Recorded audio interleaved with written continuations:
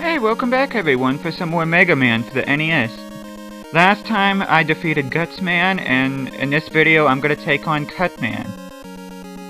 Whom I should have started off to begin with, but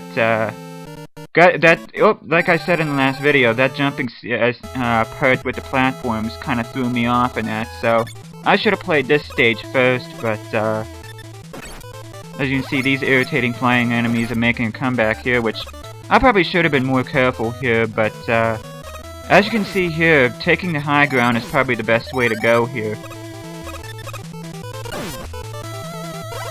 And you see those bricks right there? That's kind of like, looks like Super Mario Brothers bricks that I'm standing on. Well, if you have the Gutsman weapon, which is the Super Arm, then you'll be able to eliminate those. But I don't want to waste my power until I get to Cutman, which is naturally Super Arm is his weakness in that. So I want to save as much of that as I can.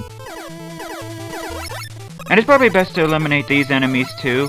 Please forgive me for not knowing the names of these things, but yeah, as soon as you can get rid of them, the better, because they will knock you down, and as you see a couple minutes ago, they almost knocked me into that pit there. So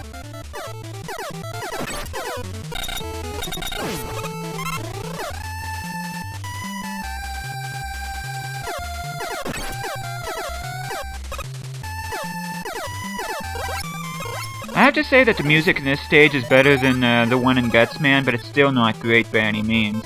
But like I said in the last video, it's kind of unfair to say that the music is bad on here, because when this game was released, it was actually pretty good compared to most other NES games and that. But if you compare this compared to the later Mega Man games, there's no comparison. The music here pales in comparison to the later games, so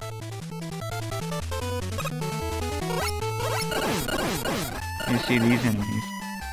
Those enemies are so much easier to deal with when you're playing as Bass in Mega Man 10. Which is weird because I just finished beating Mega Man 10 before I started playing this, so but yeah, I can't wait to do a playthrough of that game.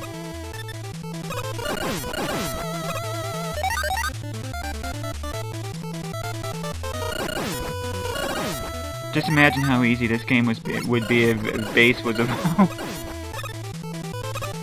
If I'm not mistaken, Bass didn't make his first appearance in the series until Mega Man 7.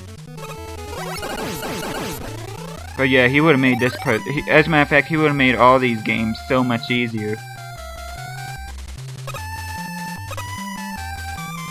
Yeah, it's probably best just to avoid these enemies here, like right there. I just shot that one, but I would have been okay if I would have just avoided him, which I didn't do a very good job avoiding that one. As a matter of fact, I didn't see him whenever I got this point, but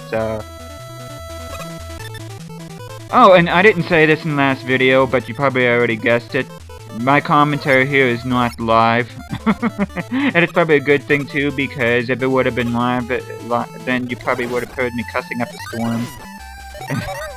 But yeah, I didn't want to subject you guys to that, so this commentary that I'm doing right now is, and for the rest of the series, is pretty much a retrospective commentary about what happened and what all things you can see while I'm playing through here and stuff like that, so of course you gotta watch out for those enemies too, in particular here.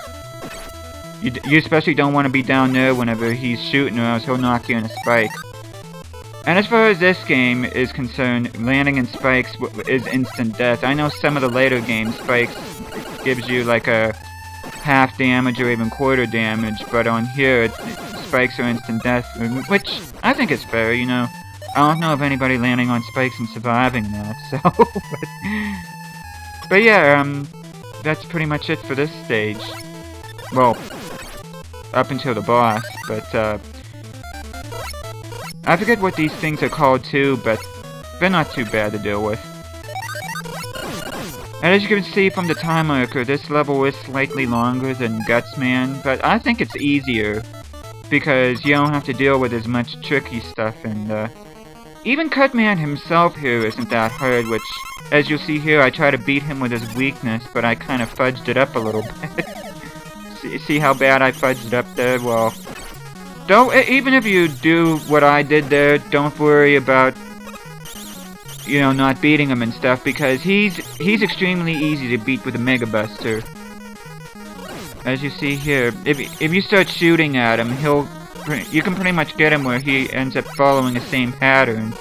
Just keep on shooting him and avoiding his scissors, and he won't be that hard to kill at all.